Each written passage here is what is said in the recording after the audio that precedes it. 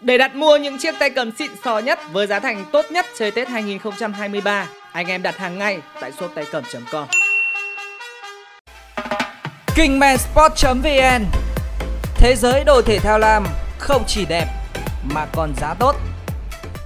Rồi chúng ta sẽ đến với một kèo phá tiếp theo trong buổi đêm ngày hôm nay. Ở hôm nay thì mình đang có một con chipper của mùa E21 với thẻ cộng 8. Bác chủ có lẽ là mở ra được con hàng chipper của mùa E21 trong một cái lần hiến máu nào đó. Và bác ý đang có một cái cao kiến là một là build hình của ATM, hai là build hình của tuyển Anh. Thì chắc là cái content ATM lâu rồi mình mới làm lại nhé. Thì hôm nay tôi sẽ cùng với anh em đến với đội hình xuất sắc nhất của ATM với tầm giá này. Tài chính 151 tỷ sẽ bay sạch trong buổi tối ngày hôm nay, kết hợp cùng với chipper nha. Rồi chúng ta sẽ đến với hàng công. Tầm tiền này thì hoàn toàn có thể đầu tư một con hàng công đủ tín. Tầm 114 quay đầu. Chúng ta sẽ có một vài những option như sau. TORRES 80 tỷ. Có vẻ là hơi to nhỉ. TORRES thì nó hơi to. TORRES MS đâu nhỉ? Sao vậy? Sao lại là 10 tỷ với con này nhỉ? Để tin nổi ai là người fix giá. Chắc là mình phải đổi sang TORRES E8 vậy. Cày thế nhỉ? Ra là hàng công của đội hình này nếu như mà nâng lên 115 là có Diogo Forlan đấy ạ. Nhưng mà thực ra thì đội hình này có rất nhiều những cái lựa chọn hay. Tôi đang hơi lấn cấn. Nếu như mà đó Forlan thì anh em mình chỉ chơi cộng 3 thôi. Tôi sợ là anh em không thích chơi 3. Cộng 5 này gần 200 tỷ hơi mặn. Hugo Sanchez có mùa League Number à? Đá Hugo ngon nhá. Hugo ngon nhá. Tôi mắc Hugo đi.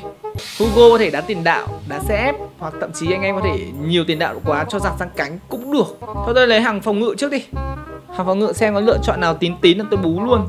Tính ra hàng phòng ngự nếu như là chơi full 5 thì team này nó vẫn chưa được êm lắm. Full 5 hàng thủ thì chắc là phải đẩy theo icon mà đá trung vệ. Lấy theo icon Totti là trung vệ nhá.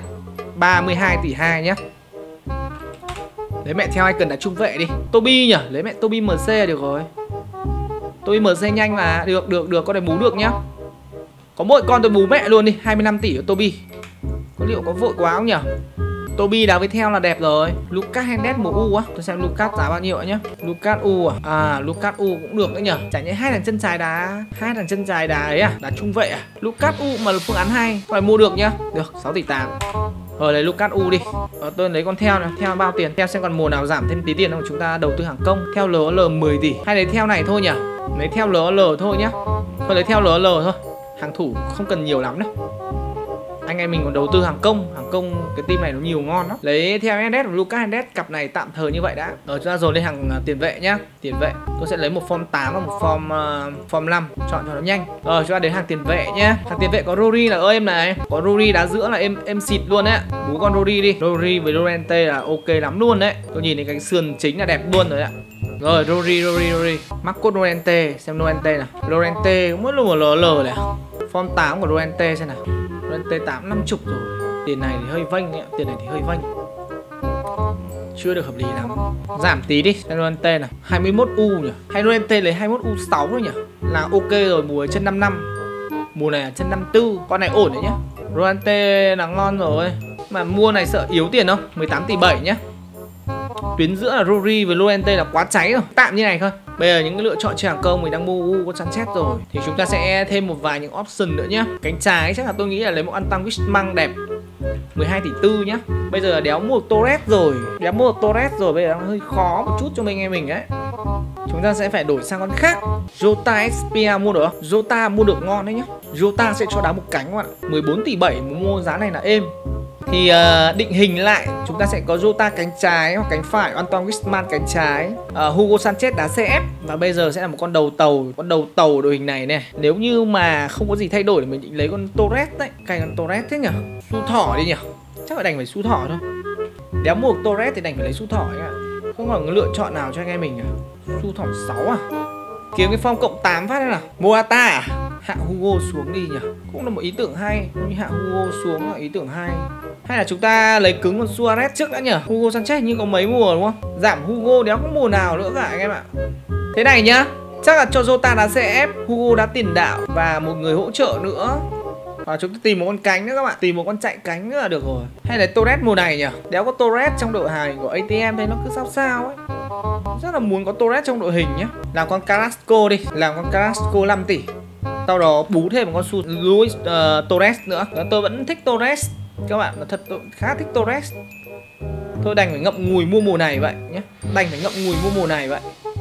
Được chưa ạ? Vẫn phải ngậm ngùi thôi vì TORRES bây giờ không có cái lựa chọn nào cho anh em mình cả. Thế thôi nhá, tạm thời là như vậy. Tôi cũng mua thêm Carrasco. Rồi là con thủ môn nhá.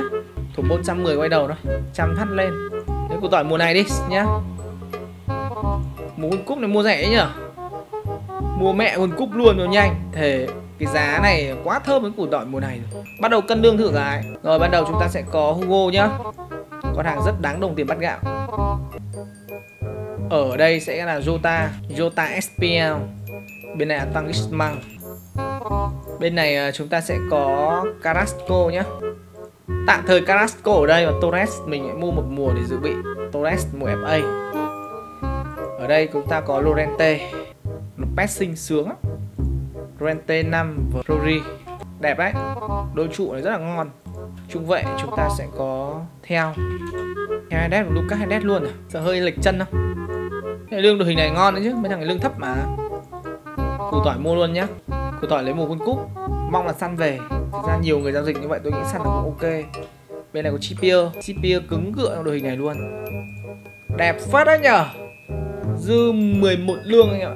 11 lương trong đội hình này. 11 quay đầu thì anh em có ai? Lodi. Chắc là Regulon là hợp lý nhất. Thế nhá. Tôi nghĩ đây là đội hình rất là perfect để anh em hoàn hảo với đội hình ATM rồi. Thì hôm tới về ATM thì tôi sẽ đến với những sự trải nghiệm cho anh em nhé. The next day. Rồi sau một ngày trở lại thì đội hình của chúng ta đã rất là đầy đủ rồi. Nhưng mà tôi hơi tiếc một chút khi mà ở đầu tàu tôi đã không có được Hugo Sanchez của Bolígrafo. Nhưng thay vào đó thì chúng ta vẫn có con hàng su thỏ của mùa cáp. Cũng rất tin tưởng để anh em làm lựa chọn đầu tàu chơi hàng công. Nếu như ngon hơn nữa anh em có thể lấy con Totti của su thỏ thì bác chủ chốt con SUAREZ cáp thôi thì chúng ta đã cũng được. Bộ tứ nguyên tử khi này sẽ là SUAREZ của mùa cáp, JOTA SPL, Antoine Griezmann 21U và Carrasco của mùa World Cup. Nếu như anh em thích thì có thể đẩy TORRES vào đá chính luôn cũng được. Khi đó chúng ta sẽ có đôi song sát là TORRES cùng với su thỏ. Hai cầu thủ đá trụ thì quá ngon rồi. Đây là hai con hàng trụ ngon nhất. Marcos Llorente LOL bên cạnh là Rory của mùa 21U. Ngoài ra anh em có thể làm thêm con De Paul ở tuyến giữa nó cũng ổn. Và bộ tứ các phòng ngự sẽ là theo Hernandez, Lucas Hernandez, Trippier có sẵn và Regulon của mùa thường. Con này để cân lương. Vị trí gác đền bác chủ đầu tư hẳn con hàng củ tỏi của mùa 22 Totti làm sợ thật tệ. Ở dự bị thì chúng ta có thêm thần gỗ Morata của mùa BTB, Carrasco chạy cánh và Party của mùa World Cup. Đó là những con người của ATM. Cùng với đó thì mình vẫn cố săn các bạn, mình vẫn cố săn Hugo Sanchez của mùa Liga Number. Con hàng này mình đánh giá ngon trong cái tầm tiền của 40 mua được các bạn nhé. TORRES cũng săn đây nhưng mà nó chung là hơi khó các bạn. Đây tôi lại mông má, tôi nhìn ở quả phôi các bạn ạ. Nhìn con Antoine Griezmann này nhìn nó ngứa đít quá. Tự nhiên con này cộng 4 thì tôi ngày hôm nay tôi lại soạn lại công thức đập thẻ cho các bạn nhé. Rồi bắt đầu lên nhạc nào, bắt đầu lên nhạc. Con này hiến tế đầu tiên này, hiến tế đầu tiên. Con này xịt là vào kèo là êm, vào là êm.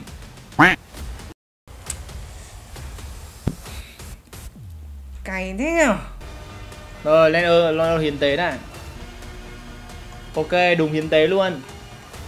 Ra đi, cộng 1 là đẹp. Cộng 1. Jingo đã uy scan 10.000 đồng. Mồi đúng 3 vạch thôi nhá. Các bạn nhớ nhá. Kèo chính mồi gì anh em mồi đấy cho tôi. Nhưng không nên mồi quá, không nên mồi quá.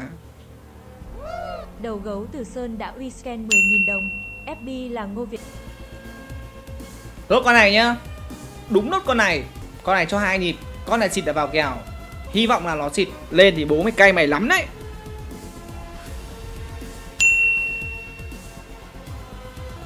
Về một này đang hơi nghi này. Đang hơi nghi ngờ này. Về một nó hơi nghi đấy. Thêm một con nữa đi. Mong là nó xịt.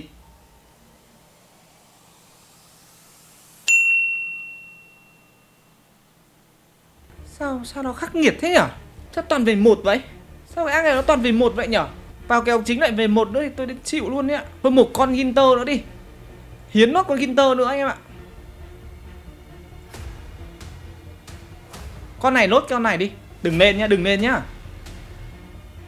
Ơ sao cái ác này nó toàn về một thế nhở? Ác này nó đen vậy. Chưa bao giờ mồi toàn về một như này đấy ạ. Chịu luôn, chịu luôn, chịu luôn. Thôi vào kèo đi, bắt đầu vào kèo. 1. Biển xanh hủy nhá. Chắc lắm rồi anh ạ, ok. Thực ra là mồi này là rất chắc rồi đấy ạ. Rất là chắc rồi đấy. Không lên thì do số thôi. Quả này không lên chỉ do số thôi. Tôi đã làm tất cả có thể.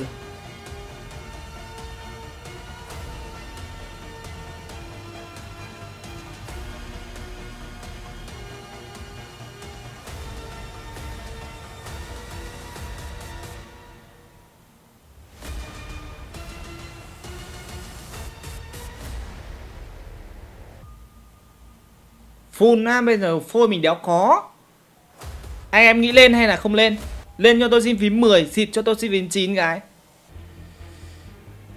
Lốt nhịp này nhá, lốt nhịp này nhá. Xong rồi đấy.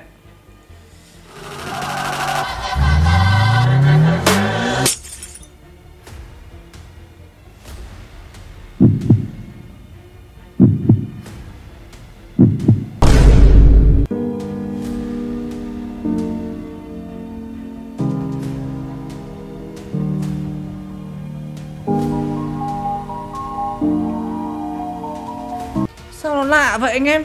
Sao nó lạ vậy? Sao toàn về một nhở? Bịp thế nhở? Chưa bao giờ nghĩ kèo này nó bịp tôi như thế luôn đấy. Thôi anh em ạ, thua non, chấp nhận thua non. Kèo này thì không đến bao nhiêu tiền cả, nó cũng không đáng bao nhiêu cả. Để đặt mua những chiếc tay cầm xịn sò nhất với giá thành tốt nhất chơi Tết 2023, anh em đặt hàng ngay tại shop-tay-cầm.com. Rồi, chúng ta sẽ đến với những diễn biến tiếp theo trong buổi tối ngày hôm nay. Chúa ơi, chúng còn bị tấn công từng phút một bởi giáo án đập thẻ của Tú Tạ. Chúng còn bị tổn hại bởi tội lỗi dưới mọi hình thức. Xin bảo bọc chúng con với hàng rào bảo vệ thiêng liêng của Ngài. Cái gì mà bảo vệ? Không có cái gì cả. Hôm nay tôi dạy cho anh em một bài học về thất bại. Thành công nhiều quá, anh em lại lên đỉnh quá. Phải có những bài học thất bại cho anh em. Phải có những thất bại. Cuộc sống này phải có những cái thất bại khiến chúng ta trưởng thành hơn. Con mẹ thằng đầu kìa. Ít nhiều nó cũng sẽ học hỏi được hết.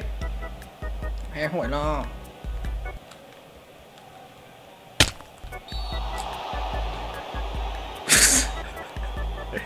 Rồi, cho củ tỏi ghi cái. Cho củ tỏi ghi cái.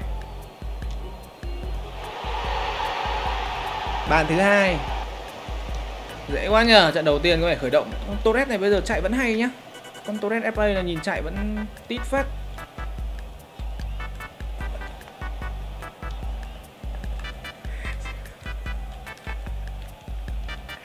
Cay đi cơ à. Bị đà ma rồi cái.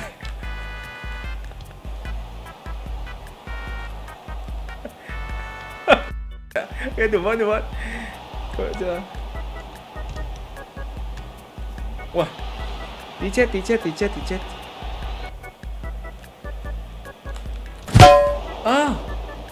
Phải sút nhẹ thế.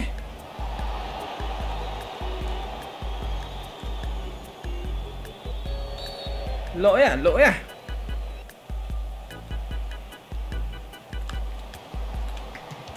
Ồ.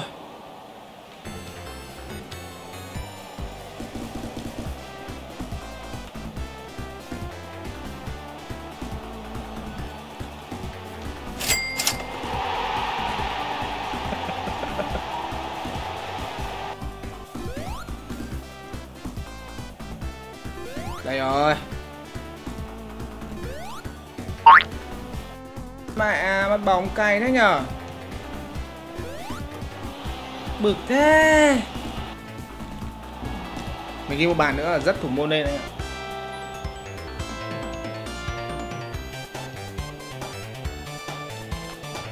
Wow.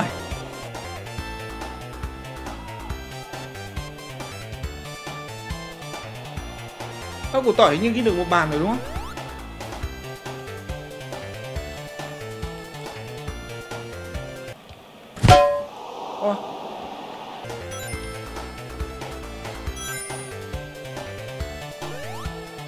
Lốp cửa gì mà theo JOTA.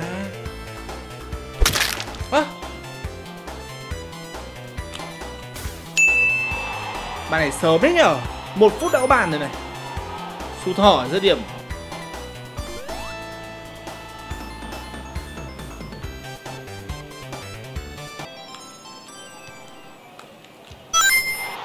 Dễ thế. Đéo phải kèm JOTA này thì cứ thế mà bú thôi chứ còn gì nữa. 200 tỷ ra Brazil cũng là một đội hình khá là mạnh. Mọi thời đại Robin chắc là MC6 là đầu tàu đi. Nó đá đúng 3 trận anh ạ, đúng 3 trận.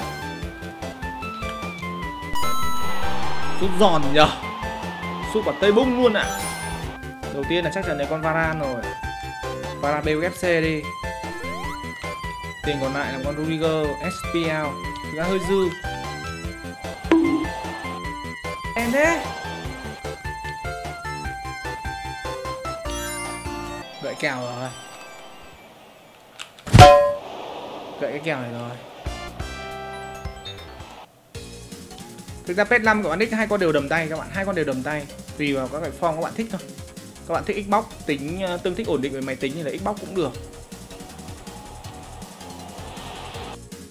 Để bạn ghi bàn trước bao giờ không?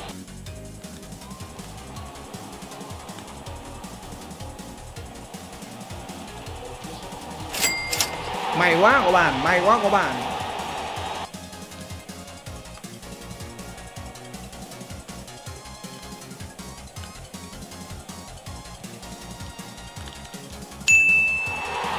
Còn cái gì mà đỡ nữa hả anh em?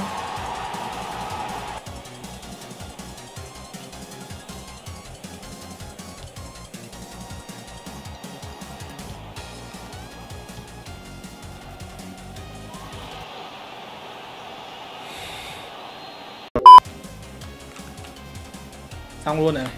Xong luôn rồi này. Cái gì đấy? Xong rồi này.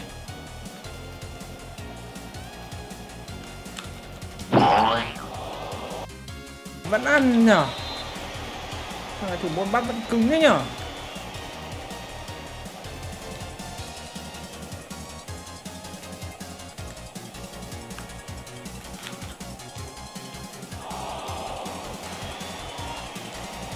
Hay quá.